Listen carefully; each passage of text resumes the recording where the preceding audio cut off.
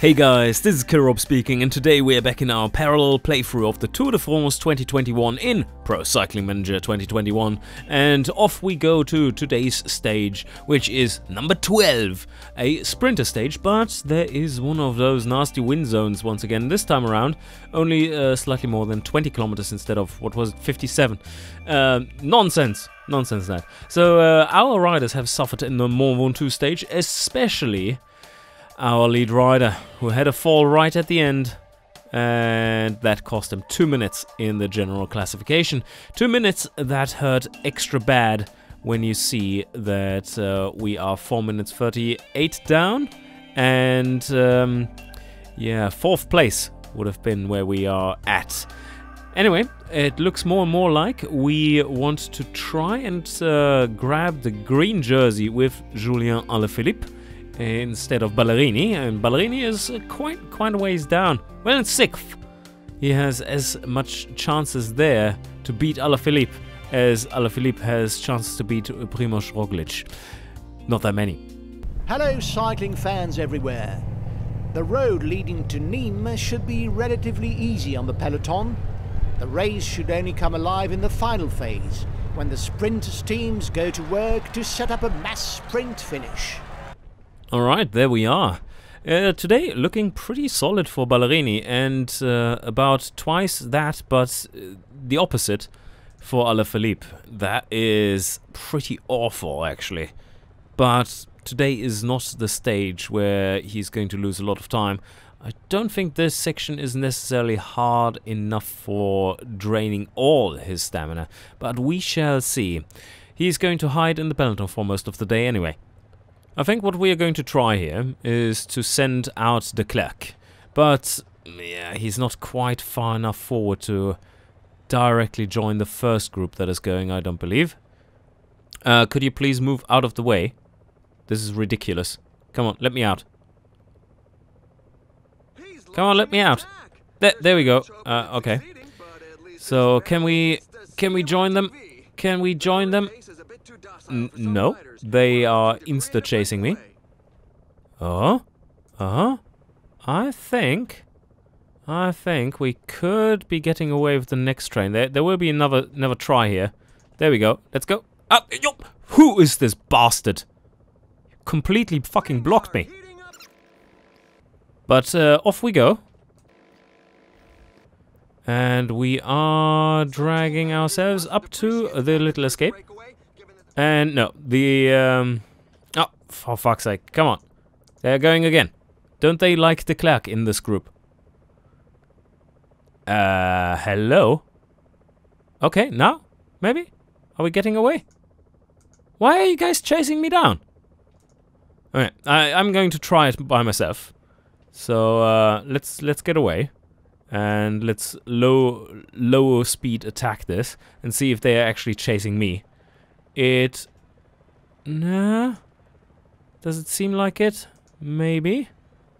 Yeah, they are just hard chasing me. So yeah, I'll give up for today. This is not going to go anywhere with Deceuninck. Supposedly he's too strong a rider for this one. No escapees up front right now, so they've completely reset the race. That is rather hectic at the moment. Okay, there are just 4 riders up front, which means there will be plenty of points still available at the intermediate sprint. And what I'm going to do is to take Ballerini to lead out Alaphilippe. If Alaphilippe, please, could just fucking move to the front. He's moving backwards. What is going on? Alright, anyway, we have 5.6k to go. Ballerini is in a decent spot, but a little tied in there. And Alaphilippe is now coming up. So you attach to Ballerini. And Murkoff, let's get to the other side. There you go. Okay, now. And Murkoff is being leading out for us. So we do have another 4.5k. Let's get to the front. Let's make a little sprint train right there. Ah, don't get smothered in there at the side. Just move clear, please. Okay, 2.9k. Let's accelerate a bit. Where's Alaphilippe again? You fucking can't hold the wheel. Right, well, Alaphilippe needs to sprint right now because he's way too late. So, here we go. We need to give him a bit of an advantage. And now we sprint with Ballerini. Oh, come on. Sprint, sprint, sprint. Do we get some points? Maybe. I think Alaphilippe did take quite a few, which is the important bit. So, let's take a look. We did get... yeah, 10 points with Alaphilippe. And then we had... oh yeah, that wasn't great. 5 points for Ballerini. We are getting close to those windy kilometers. And I'm still without water. What are they doing? Why are they going 66 kilometers now at the moment? We're not even there just yet. Everyone is just preparing because they magically sense the wind appearing or something. Yeah, because there is no wind at the moment. But anyway, we are currently sitting in a good spot, but my water is like 5 kilometers behind them. And no, I didn't like send them back to fetch water too late. I did so 15 kilometers ago, which I guess is too late, but yeah. Certainly not too late in real life, but now there's this little incline, and then once we reach the top, we are pretty much clear and get into the windy bit. Oh, Asgren looks like he is making it. Just barely. Ooh, is it... oh no, it wasn't quite ripping there, but close to. We are now in the windy section and there is no wind. So, good news, I guess. There's still a weird formation going on. Look at this. This massive gap here doesn't make any sense. Why aren't they riding closer together? Maybe Kasper Asgren just needs to go to the front and pull a little. Let's try it. Let's try that out. It's 85 with his stats. He should be hauling ass. Now, let's see. Oh, that's what the others are doing already. One more. Okay, yeah. Alright, not nearly as chaotic as the one that we have witnessed before. And, let me see, where do we have Cavendish and company? Down there. Cav, what are you doing down there? He's certainly not feeling as well as in real life at the moment. So, no, damn it, that was the wrong one. Take position there. So now let's take a quick look at the finishing kilometers so that we don't mess that on up. Ooh, we do have a bit of a technical section there. A few corners, but then the actual finish is very much straightforward. I don't know how far that one is away, but it looks like if we are currently at 11 kilometers away, this looks like about 2 kilometers away from the finish. So today I'm going to use Kasper as my lead-out rider. So he needs to get to the front. And there we are. So now I'm going to attach Ballerini straight behind him. And then Alaphilippe right behind that.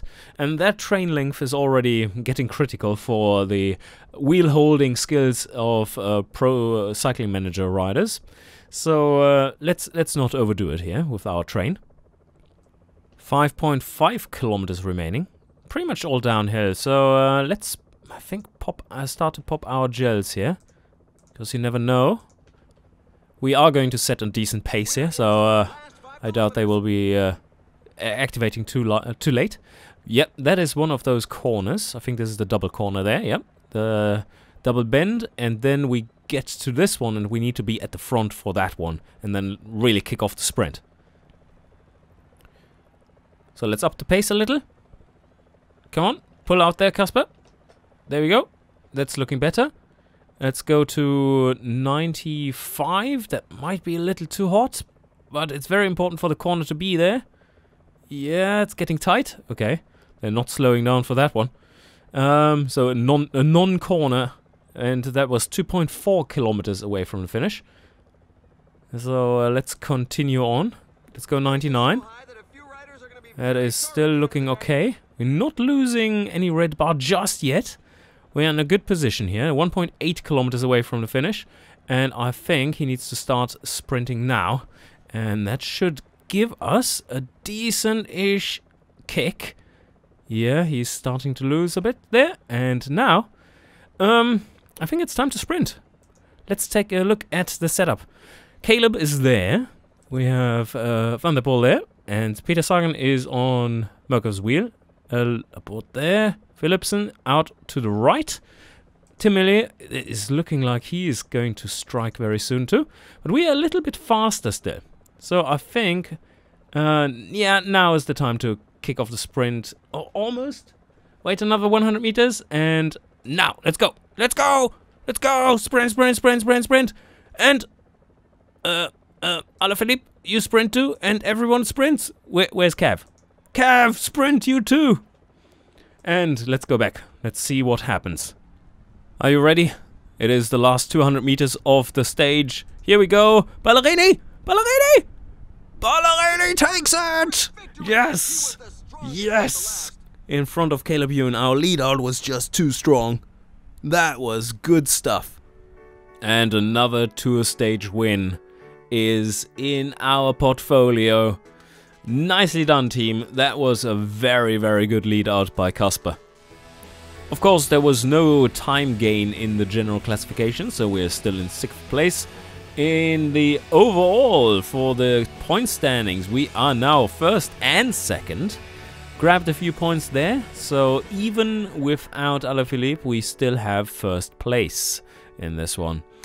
So good stuff by Davide here. He had a very nice day. That was a powerful sprint. Mountain points still dominated by Roglic. And 2nd place to Tadej Pogacar. And the under 25s. Oh, yeah. Yeah, okay. Let's move on. And Grenadiers, of course, are still 1st. Okay, cool. Checking out tomorrow's stage. Stage number 13. Pretty flat, but very, very long. Another good sprint finish. Another important one if we want to grab the green jersey. So, alright. I'm looking forward to that one. I hope you enjoyed, and see you guys next time. Hey, you there. I heard you like cycling games. I think I got something for you here. The Cyclist Tactics is a turn-based strategy game in which you lead a small team of professional cyclists from humble beginnings to competing for the top of the podium in the toughest and most prestigious cycling events in the world. In the highly tactical, procedurally generated races, success comes about when superior decision-making meets careful resource management and planning. Teamwork is essential to keep your leaders protected, avoid peloton pulling duties, create lactate threshold crushing lead outs, and to set up your lead rider in perfect position for the final dash.